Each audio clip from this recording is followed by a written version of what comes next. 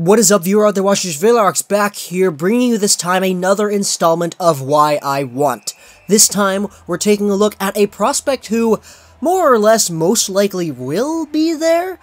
I don't know when the Canucks are drafting, probably in the 6 to 9 range, depending on where we finish in the lottery. If we don't win any of the lotteries, this is what this series is for, because I'm going to be talking about guys that I would like to have if we drafted in the late 10s range. So, the prospect that I wanted to talk about today is the first player to ever have been granted exceptional status into the QMJHL, Joseph Veleno.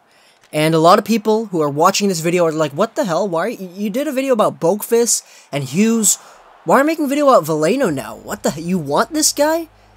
And I'm gonna say, yeah, I would really be happy with getting Joe Veleno. And, of course, this is not because I think that he will be better than any of the other players here. It's not because I think that he's the most talented player out of this draft. But the thing is, what you gotta realize about Joe Veleno is he's the most capable.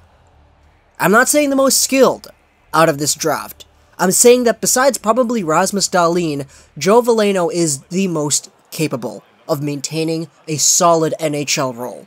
Right off the bat, though, I'd like to say still, this is not a prospect analysis video. This is not a deep dive into their analytical stats and whatnot to prove who's best or not. This is just a talking. If you want to go really in-depth with these prospects, again, check out the guys like Maroki and NHL Draft Central. NHL Draft Central in particular has a fantastic video on Joe Veleno that talks about why he's still going to be a good prospect.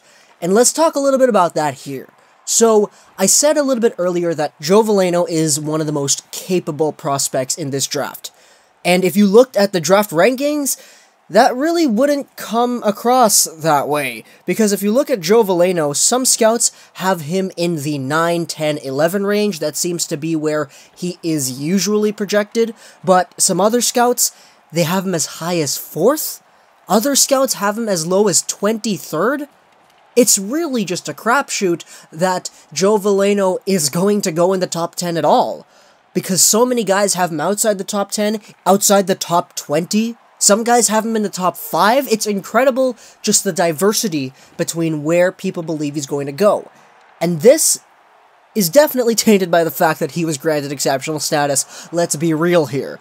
But the thing is, this is a point that NHL Draft Central made. I want to make it here on this video as well. Joe Veleno was granted exceptional status not because he's supposed to be the next Tavares, the next Ekblad, the next McDavid. He's not supposed to be one of those guys. He was granted exceptional status because he was ready to play at the QMJHL level. And he was literally a year ahead in his physical development in terms of being able to be that guy who steps into the lineup right away. Which is why he was able to make the St. John Sea Dogs in the first year. Granted, he played bottom 6 minutes, but he was still an underager. And the fact is, he was able to maintain a spot on that roster. Him being granted exceptional status doesn't mean that he's going to be the next generational player, it just means that he's ready for the next step. And this is probably one of the best parts of his overall game. Because Joe Veleno, described by many scouts, he's a guy who will step into the lineup immediately. He's got that body, he's got that maturity, he's got that competence to be able to step into the lineup right away. And the fact is, when it comes to Joe Veleno, you're looking at a player who definitely is going to have an NHL career. There are no buts, there are no maybes with Joe Veleno. He will have a solid NHL career. Because the way his progression has gone throughout the past 5 years of hockey development, he's looking all the way up to being an NHL player for the rest of his career. There are no risks with taking Joe Veleno, and he has been described as the safest pick in this draft other than Rasmus Dahlin. The only thing is, people don't really know where the ceiling is.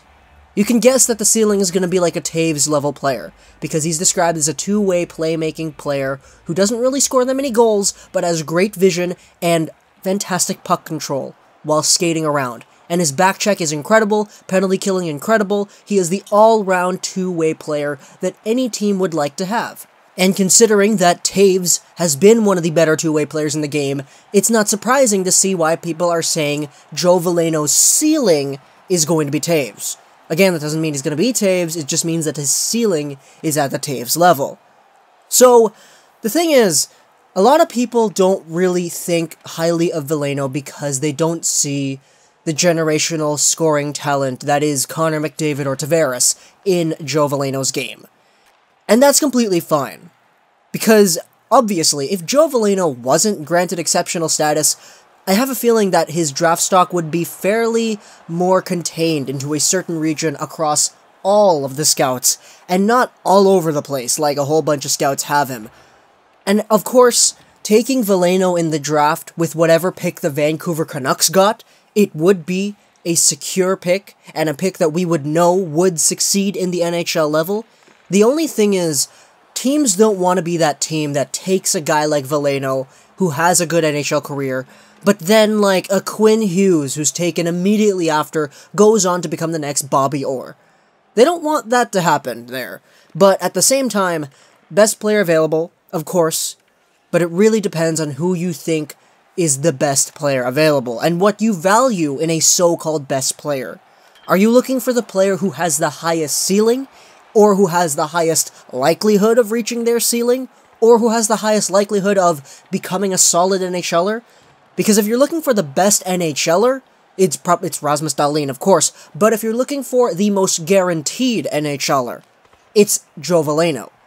Veleno demonstrates everything that a two-way leader demonstrates on and off the ice. He got traded to Drummondville earlier this season, and over there he finished things up with 48 points in 33 games played, 16 goals, 32 assists. His playmaking ability is in the top class of this year's draft. It's not even just his passing or his dangles or whatever.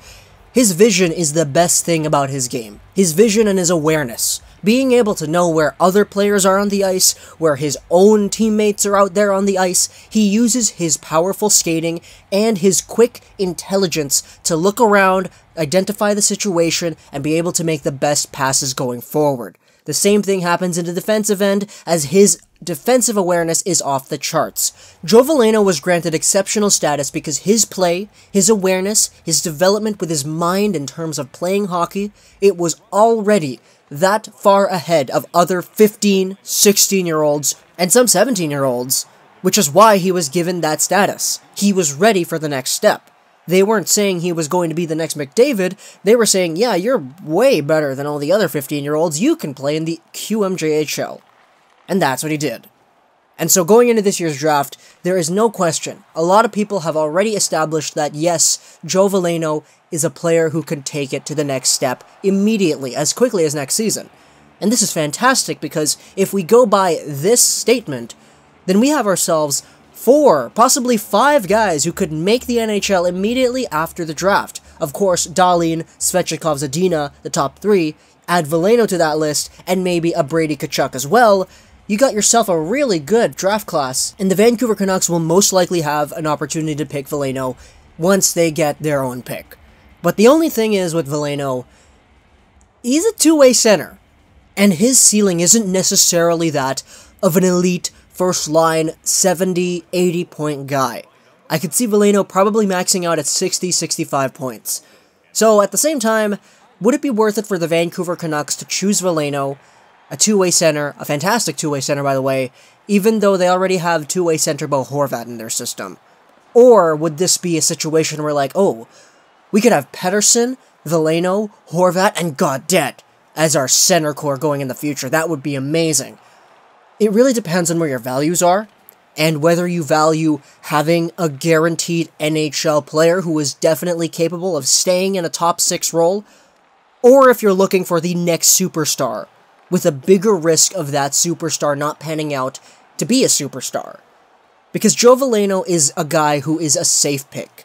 Whichever team picks Joe Veleno, he will be able to make a good, significant impact going forward with that organization. Doesn't matter if that team needs centers or not. Any team that would draft Joe Veleno, they're getting a fantastic penalty killer, two-way forward, man with vision, skills, and overall fantastic playmaking ability. Joe Veleno is in a position where nobody knows where he's going to go. Top 3, maybe. Top 4, okay. Maybe in the top 10. Some have him in the late teens. Some people have him in the late 20s. It's incredible, the discrepancy here between Joe Veleno and his draft ranking. But one thing is for sure. Joe Veleno is going to be a player who plays in the NHL. That is hands down a truth. There's no way he is going to be a quote-unquote bust. He wasn't granted exceptional status because he's an ex-McDavid, but because he's already that far ahead. Hope you guys enjoyed this video. Plus, news, wrestling, gaming, and bye.